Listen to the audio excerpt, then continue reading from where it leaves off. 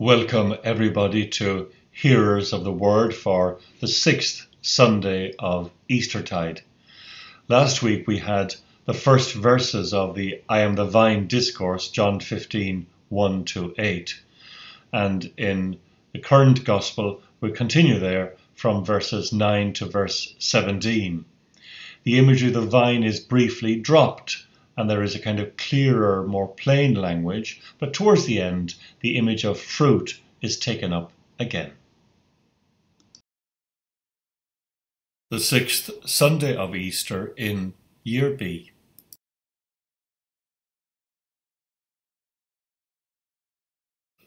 Our presentation this time has a slightly different shape. We'll begin as usual with the current context and then read the full text.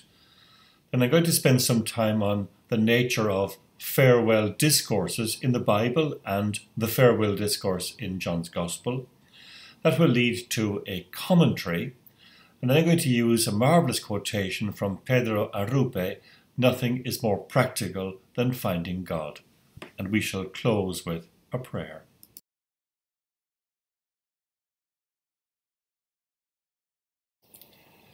If somebody were to say to me, where would you find the best teaching on prayer, joy, and the Holy Spirit in the New Testament? Immediately, 3 writers would come to mind. St. Paul in the Undisputed Letters, the Gospel of Luke and the Acts, and of course the Gospel of John.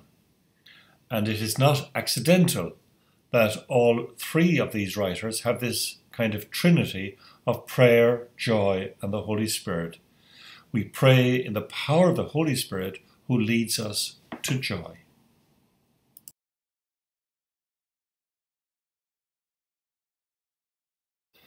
The Gospel is the continuation of last week's Gospel, which ended in 15:8.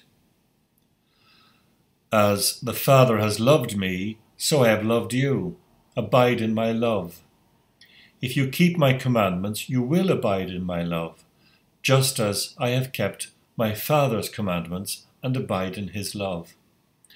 I have said these things to you so that my joy may be in you and that your joy may be complete. This is my commandment, that you love one another as I have loved you. No one has greater love than this, to lay down one's life for one's friends. You are my friends if you do what I command you. I do not call you servants any longer, because the servant does not know what the master is doing. But I have called you friends, because I have made known to you everything that I have heard from my Father. You did not choose me, but I chose you, and I appointed you to go and bear fruit that will last, so that the Father will give you whatever you ask him in my name. I am giving you these commands so that you may love one another.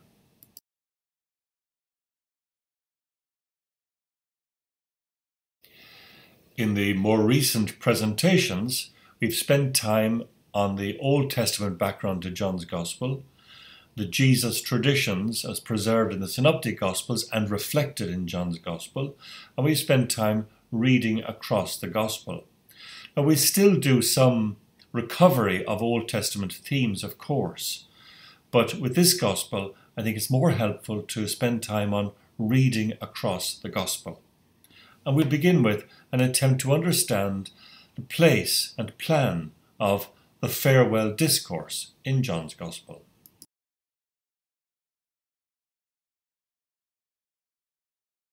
There is fairly substantial agreement that the 4th Gospel can be divided into these 4 separate moments.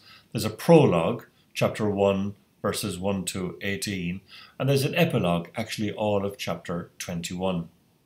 And then you have 2 so-called books, the Book of Signs and the Book of Glory. And the Book of Signs, effectively the ministry of Jesus, takes us from chapter 1, verse 19, to the end of chapter 12, that is verse 20, includes many famous scenes. The Book of Glory is really the final days of Jesus, beginning in chapter 13:1 and ending with the last verse of chapter 20. And this section includes the washing of the disciples' feet, the farewell discourses, Jesus' prayer, the passion narrative, crucifixion scene, and resurrection appearances. Now our focus will be on the farewell discourses and Jesus' final prayer.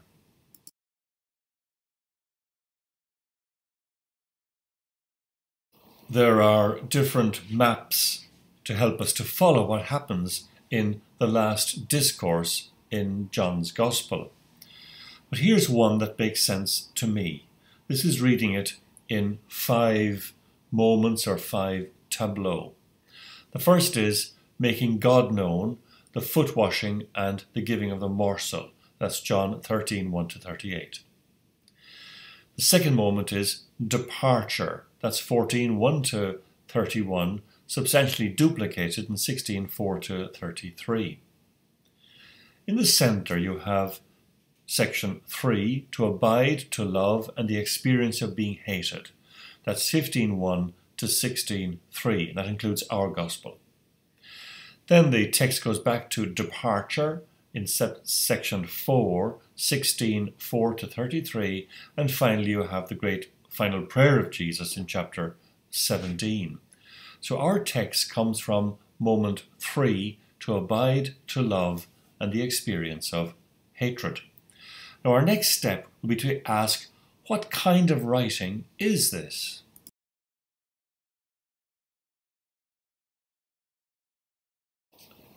There is considerable consensus that the final speeches in John's Gospel, effectively chapters 14-17, belong to a literary genre called the farewell speech or the farewell discourse. The farewell speech is well established as a literary genre in the Old Testament and the apocryphal books of the intertestamental period. There are numerous examples, like the blessing of Jacob to his children in Genesis 47, the farewell of Joshua to the nation of Israel in Joshua 22:24, David's farewell speech in 1 Chronicles 28-29. In the deuterocanonical books, we have the farewell speech of Tobit from his deathbed in Tobit 14:3-1. Outside the Bible, the entire testaments of the 12 patriarchs are farewell speeches patterned after Jacob's in Genesis. And the book of Jubilees gives farewell speeches to Noah, Abraham, Rebekah, Isaac. And Josephus includes in his history a farewell address for Moses. So this is a well-established literary genre.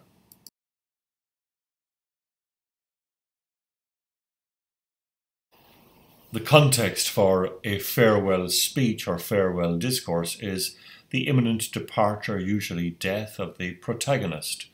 And the great scholar Raymond Brown, in his classic commentary on the Gospel of John, noted 13 features of farewell speeches which are replicated in John's Gospel. For instance, the speaker speaks of imminent departure.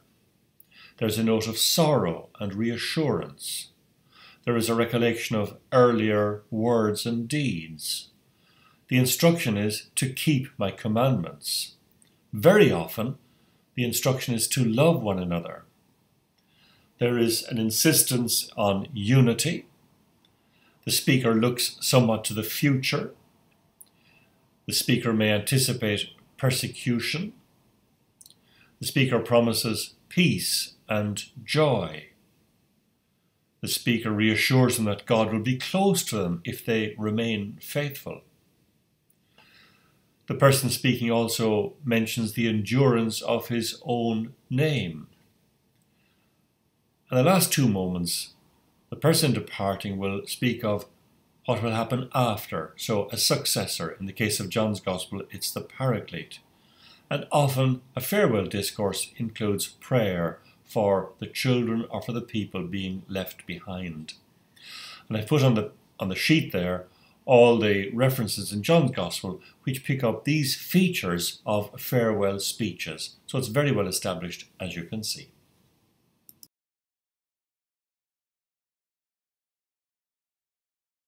So we'll take the text in small paragraphs. So verses 9 to 11. As the Father has loved me, so I have loved you. Abide in my love. If you keep my commandments, you will abide in my love, just as I have kept my Father's commandments and abide in his love. I have said these things to you so that my joy may be in you and that your joy may be complete. So begin the commentary by noticing three of the marks of the farewell discourse which are picked up here: the command to love, the instruction to keep the commandments, and the note of joy. The little word as, or just as, is extraordinarily important in John's Gospel. When it says there, as the Father has loved me, so have I loved you, what it means is that the love that the Father has for the Son passes through the Son, so to speak, towards the disciples. It's strict continuation, not simply one modelled on the other. And the command to the verb to love occurs in John's Gospel very frequently, as you might expect. I've put there in red all the occurrences in the farewell discourses. We saw before the important word to abide, or to remain, or to dwell, which also occurs here. It means faithfulness, long-term faithfulness. The word to complete, or to be filled, is also important in John's Gospel, and the note of joy here is that your joy may be filled, or fulfilled, or completed. And I put there finally, the keeping of the commandments is found very regularly in John's Gospel, as you might expect.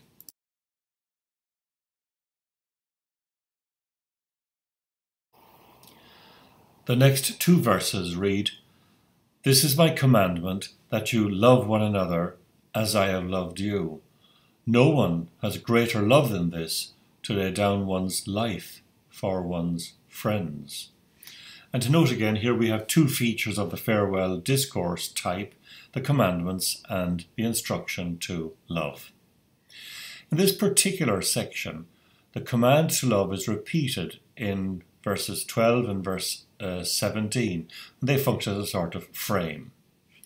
Again, we have that deceptively simple word as, that you love one another as I have loved you. In other words, the love between disciples is not simply modelled on Jesus' love, but Jesus' love is made real through the love of the disciples have for each other. The expression to lay down one's life is special to this Gospel. It's found in chapters 10, 13 and here in 15. It's found only in John's Gospel and in the letters of John in the New Testament. It means that Jesus' costly love is to be the standard for the disciples' own practice of love. And finally we notice that in John's Gospel there really is only one commandment and no detailed moral instruction, unlike, say, Matthew or Paul.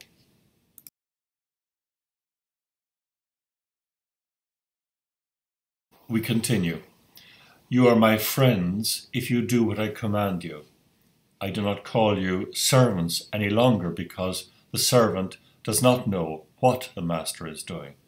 But I have called you friends, because I have made known to you everything that I have heard from my Father. And here we have three marks of the farewell discourse type. God will be close, and that's number 10. The commandments are to be kept, number 4, and earlier words are recalled. That's number 3. And in these two verses, there is a major change of status of the disciples indicated. In early Christianity, disciples refer to themselves as slaves or servants. For example, Paul does it regularly. Now, the word friend occurs in this Gospel on the lips of John the Baptist in 3:29, for Lazarus in 11:11, and then in the farewell discourse here in these parts of John's Gospel. He comes up again later in in the attack on Pilate, if he lets Jesus go, he'll be no friend of Caesar. In the Old Testament, only Abraham and by implication Moses are called friends of God. But in John's Gospel, this status is extended to all who follow Jesus. And finally, in verse 15, Jesus, the Word, has passed on all that he had heard from his Father.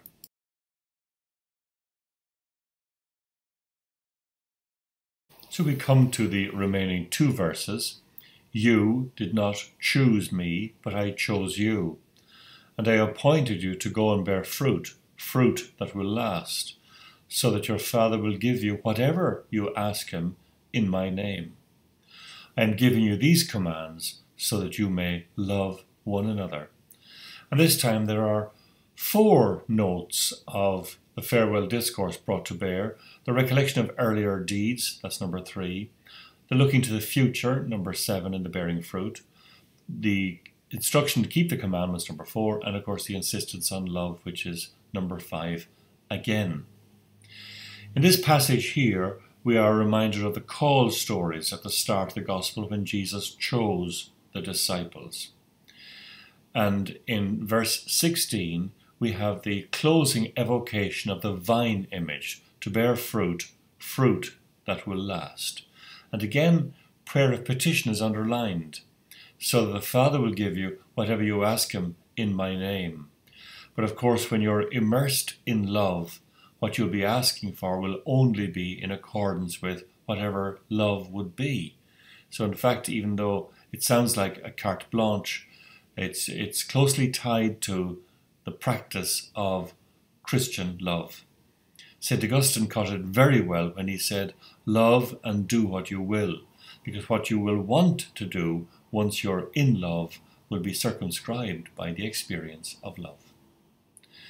And in verse 17, the main teaching is emphasized yet again. I am giving you these commands so that you may love one another.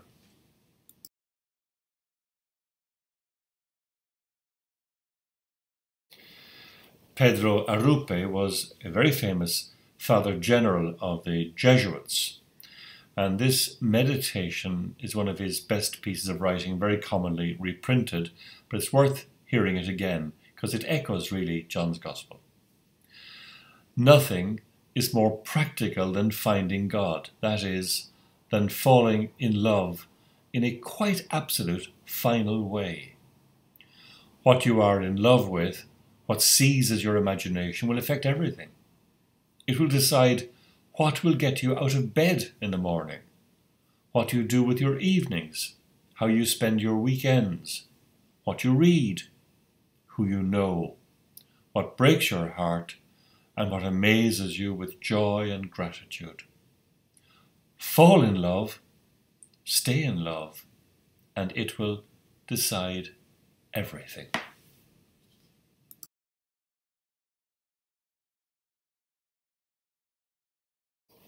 And so we pray.